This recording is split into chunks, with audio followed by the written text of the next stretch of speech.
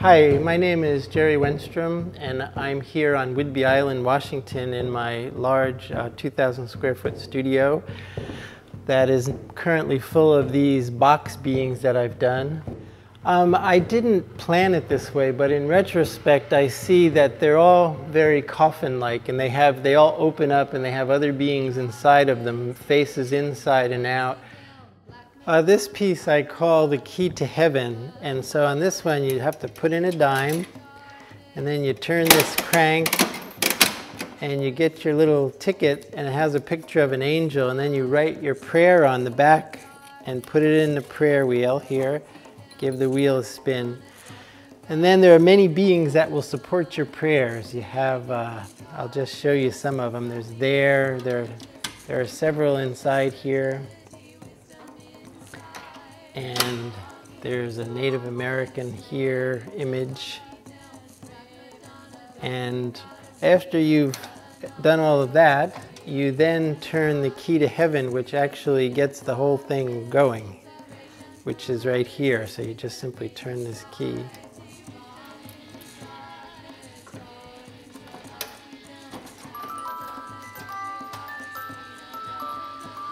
I call this one birth, death, and there's a strobe light on the inside, and then inside it opens up and there's a figure. Let me turn the bright light off. There's a figure which is, if any of you have seen my book, this is the cover, came from the cover of my book, The Inspired Heart.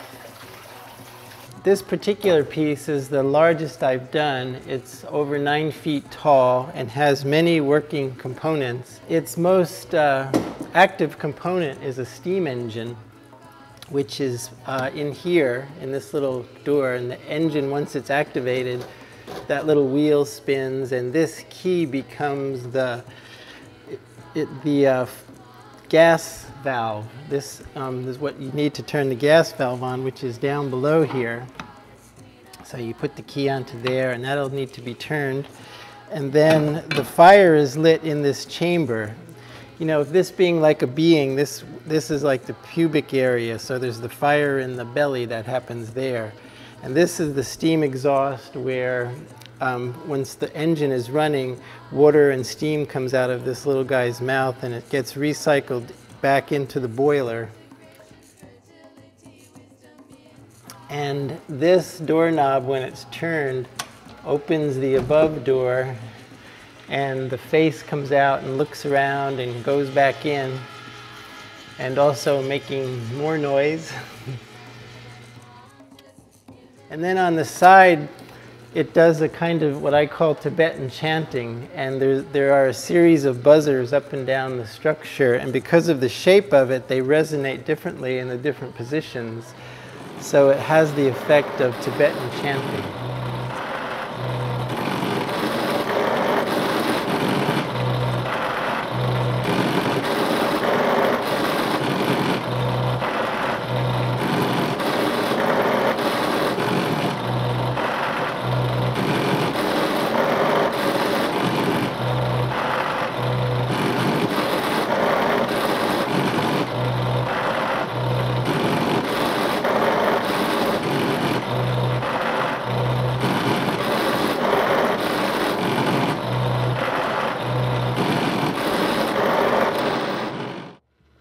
And everything was usually something else in its original form. There are bathtub feet and salt and pepper shakers down here. This was a trivet. This was the headlight from an old Volkswagen. And these are old water meters, and they have lighted components inside of them, and many plumbing fixtures and doorknobs. And this is an artist's model hand that also moves. This one opens by way of this trigger here. This is the fountain. It's a wishing fountain. You make a wish and you push the button. When you push the button after your wish, you get a nice little affirmation.